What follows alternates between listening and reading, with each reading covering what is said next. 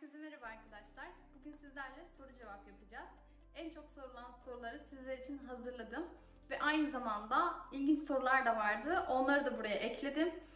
3 bölüme ayırdım. İlk olarak eğitim konularını konuşacağız. Sonrasında genel sorulara bakacağız. Sonra da benimle ilgili sorular sormuşsunuz. Onlara cevap vermeye çalışacağız.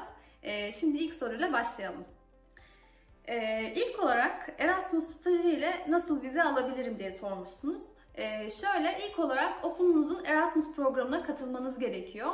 Sonrasında da VFS Global'in sitesinde bulunan gerekli evraklar bölümünden bu evrakları tamamlamanız gerekiyor. Daha önce bir nasıl vize alırım videomda size gerekli evrakları açıklamıştım. Oradan bakabilirsiniz bu evraklara. İkinci soru olarak dil okulu için hangi okullar tercih edilmeli diye sormuşsunuz. Tabii ki iyi okulları tercih edebilirsiniz. Nedir bu okullar? İşte Atlas'tır, CES'tir, Kaplan'dır, Delfin'dir, Alfa'dır. Bu okullar burada sıklıkla tercih edilen okullar. Aynı zamanda daha ucuza okullar da var. Bunları da birçok sitede bulabilirsiniz. Çünkü ben herhangi bir dil okuluna gitmediğim için şu anda size nokta atışı yapan bir okul söyleyemem. Bunlar da bu şekildeydi. Benim bildiğim okullar yani bunlar. Üçüncü olarak da gerekli belgeler konusunda yardımcı olabilir misiniz? Tabii ki yardımcı olabilirim. Takıldığınız bir nokta olursa bana sosyal medya hesaplarımdan ulaşabilirsiniz. Bunun dışında da lütfen benden danışmanlık şirketi gibi bir para teklif etmeyin. Sorulardan bazılarında bize yardım edersiniz, size para da veririz diyenler oldu. Ne yazık ki ben bu tarz bir şeyi kabul edemem arkadaşlar. Ben burada danışmanlık eğitimi vermiyorum. Bunu yapan şirketler var ve tamamen ücretsiz yapıyorlar. Ben burada sadece deneyimlerimi, size aktarmak istediğim bilgilerimi paylaşıyorum. Yani bu şekilde. Bunun dışında vizeler ne zaman açılacak? Maalesef bununla ilgili net bir şey söyleyemiyorum. Ben de merakla bekliyorum. Çünkü vizeler açıldığı zaman uçuşlar da açılacak şartsız bir şekilde. Dolayısıyla ben de Türkiye'ye gidebileceğim. O yüzden ben de sürekli olarak bakıyorum. Yani olur da bir gelişme olursa mutlaka haber vermeye çalışırım sizlere. 6. soru. Eğitim İrlanda ile gelmek istiyorum. Evrakları onlar mı hazırlıyor, ben mi hazırlayacağım? Şimdi Eğitim İrlanda ile ilgili şöyle bir şey söyleyebilirim. Ben onlarla gelmediğim için çok detaylarını bilmiyorum. Ama birçok konuda yardımcı olduklarını biliyorum. Daha önce de benim 2 yıl önce işte buraya eğitimle geleyim, dil okuluna geleyim diye karar verdiğimde kendileriyle iletişime geçmiştim. Çok yardımcı olmuşlardı. O yüzden siz de kendilerine bence direkt sorun. Daha iyi bilgi elde edersiniz. Ama bildiğim kadarıyla birlikte hazırlıyorsunuz o belgeleri. Sonrasında 7. soruda birkaç kişi bu soruyu sordu bu arada. Soru şekli farklıydı ama bir tanesini seçtim ben. Lise mezunuyum, üniversite okumadım. 25 haftalık dil okuluna başvuru yaparsam red alır mıyım? Yani şöyle, siz buraya zaten yüksek lisans için gelmediğiniz sürece dil okulu için geliyorsanız tabii ki paranızı verip gelebilirsiniz. Herhangi bir sıkıntı olmaz. Ama sizin yaşınız ve eğitim seviyeniz red almanıza neden olur mu bilmiyorum. Olmaz diye biliyorum sadece. Belgeleriniz eğer ki tamsa, herhangi bir eksiklik yoksa red alacağınızı da düşünmüyorum. Tabii ki oradaki memurların da bunda büyük etkisi var. Sonraki soruya geçelim. Yüksek lisans yapabilmek için dil seviyem ne olmalı? Dil seviyeniz IELTS, yani şöyle, yüksek lisansa başvuru yapabilmeniz için IELTS, TOEFL ve Duolingo gibi sınavlardan belli bir puan almanız gerekiyor. Ve almanız gereken puanlar da o okulların sitelerinde zaten yazıyor. Oradan kontrol edebilirsiniz. Bunun dışında diyelim ki benim TOEFL ya da IELTS ya da Duolingo puanım yok. Bu durumda ne yapabilirim? Bu durumda sizler şartlı olarak kabul görebilirsiniz. Şartlı kabul gördükten sonra da tekrardan o sınavlara girip puan aldığınızı okulunuza söylersiniz. Bu şekilde de dil seviyenizi belirlemiş olursunuz. Bu da bu şekildeydi. Şimdi dil okulları hala online mı? Evet, şu an dil okulları online. Herhangi bir değişiklik olmadıysa. Çünkü bu hafta açıkladılar ki biz artık 5 kilometrenin dışına çıkabiliyoruz. 20 kilometre oldu o sınır. Dolayısıyla hani bir tık daha şartlar iyileştirildi. Ben haberlerde okudum, gazetelerde okudum. Burada da şöyle bir şey yapmışlar. İşte aşılama devam ederse, vaka sayıları düşerse biz yaza kadar artık normalleşme sürecine gireceğiz dediler. Ve aynı zamanda Trinity College de şöyle bir açıklamada bulundu. Eylül'e doğru biz artık yüz yüze eğitimi yapabileceğiz dediler. Tamamen yüz yüze eğitimden bahsediyorum. Böyle bir açıklama yaptılar ama bunların hepsi tabii ki varsayımsal açıklamalar. Olası bir işte 3. 4. dalga gelirse dolayısıyla da bunların hepsi yine hüsran olabilir. O yüzden çok umutlanmayın. Sadece haberleri takip edin. İnşallah yakın zamanda da online eğitimden normal eğitime geçilebilir. Bütün vizeler açılır inşallah diyorum. Sonra genel sorulara geçiyorum bundan sonrasında. Buraya kadar sürekli sorduğunuz eğitim sorularıydı.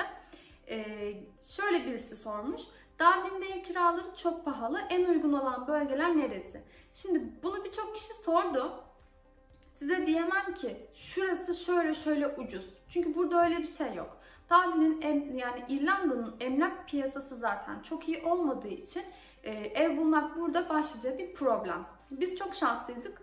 Yani biz 2 haftada bir ev bulabildik zaten burada. Sizler de uygun evler bulmak istiyorsanız Dublin'in merkezinde tutmayabilirsiniz.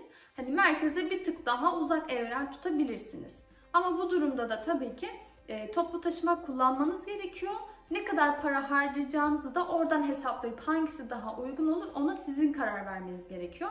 Aynı zamanda güzel bir şekilde hani fiyatlara bakmak istiyorsanız en çok kullanılan uygulama olan DAF.ie var. Ya siteden ya da uygulamadan filtreleyerek sizin bütçenize uygun ev kiralarına oradan bakabilirsiniz.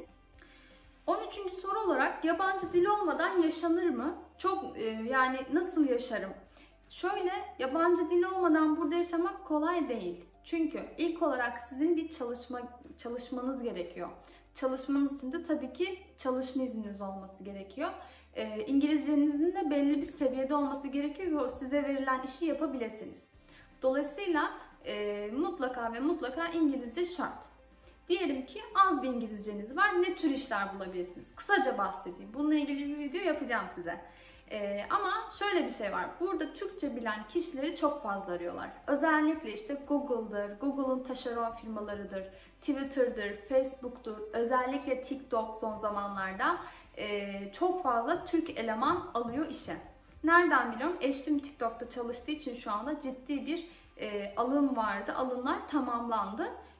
Ama hala Türkçe bilen kişileri arıyor birçok firma. Bunu da şöyle bulabilirsiniz. Indeed sitesine girip Türk iş yazmanız yeterli. Bir sürü iş çıkıyor zaten. Ama diyorlar ki yanında İngilizce de bilmeli. Dolayısıyla İngilizce burada size yardımcı oluyor. Yani çok da haklılar zaten. Hani şirketlerin İngilizce bilmeyen bir kişiyi neden çalıştırsınlar? Ama az bir İngilizceyle bu işlerden birine sahip olabilirsiniz. Çalışma izniniz varsa. Sonraki soruya geçelim. Oturma izni almak kolay mı? Şimdi oturma izni almak çok kolay değil. Çünkü siz sürekli olarak çalışmanız gerekiyor. Yani 5 yıl boyunca sizin bir fiil çalışıyor olmanız gerekiyor. 5 yılı tamamladıktan sonra o oturma iznini alabiliyorsunuz. Hatta son 1 yıl kala birçok onların şartları da var. Biz şu an onlara bakmıyoruz çünkü bizim bir tık daha yolumuz var 5 yılı tamamlayabilmek için. Bunun dışında şöyle bir soru sormuşsunuz. İlginç bir soru. Neden kıyafet videoları çekmiyorsunuz? Yani ben kıyafet videosu çekmiyorum çünkü burada herhangi bir mağaza açık değil. Mesela hani H&M açık değil, Zara açık değil ki göstereyim siz onlarla kıyaslayabilin. Ama bazı yerler açık. Onlar da işte daha ufak yerler. Onları bir ara size göstermeye çalışırım. Söz veriyorum bu arada. O videoda gelecek inşallah yakın zamanda. Şimdi bunun dışında gelirken ne kadar büyük bir bavul almalıyım? Şimdi geçen hafta bavul videosu yaptıktan sonra bu soruyu çok fazla aldım. Bavulumu göstermediğim için galiba. Yanınıza şöyle küçük bir bavul alabilirsiniz. Yani şu boyutlarda bir yanınıza bir bavul alabilirsiniz. Onun dışında da hani büyük boy vardır ya, en büyük boy, battal boy bavul. Onu alabilirsiniz. Onu da bagaja verirsiniz. İkisi zaten size yeter. Sadece kilo sınırını aşmayın. Yanınıza aldığınız hani 5 kilogramın üzerine çıkmasın. 6 da olabilir, kabul ediyorlar. Diğeri de 20 kilonun üzerine çıkmasın yeterli. Ekstra para ödememeniz için. Sonraki soruya geçelim. Şimdi bir kişi şey sormuş. Eşimin İrlanda oturumu var. Vatandaşı değil, aile birleşimine başvurabilir miyim? Bu tabii spesifik bir konu. Ama tabii ki sizin VFS Global sitesinde belirtilen aile birleşim vizesine başvurmanız en mantıklısıdır. Bunun için VFS'ye mail atın demiyorum. Çünkü ben bu konuyla ilgili VFS'ye birçok mail attım ama kendilerinin bana verdiği cevap şuydu. Biz şu anda hani vizeler şu anda kapalı olduğu için biz de size cevap veremiyoruz. Yani VFS'den de tam da beklediğim bir cevaptı zaten. Çok da şaşırmadım. Şimdi benimle ilgili sorduğunuz sorulara geçiyorum. Türkiye'de hangi meslekle uğraşıyordunuz? Ben Türkiye'de kimya mühendisiydim. En sonunda bir satış işinde çalışmıştım. Bu şekildeydi. Onun detaylarını belki sonrasında bir video yaparım. İrlanda'ya neden taşındınız? İrlanda'ya ilk olarak eşim geldi 2 yıl önce. Hani hem iş hem eğitim hem de dilini geliştirmek için geldi. Ben de o sıralar onu destekledim. Tabii ki beni buraya hani getirebilmek için çok uğraştı 2 yıl boyunca. Ben de en sonunda ikna oldum ve geldim.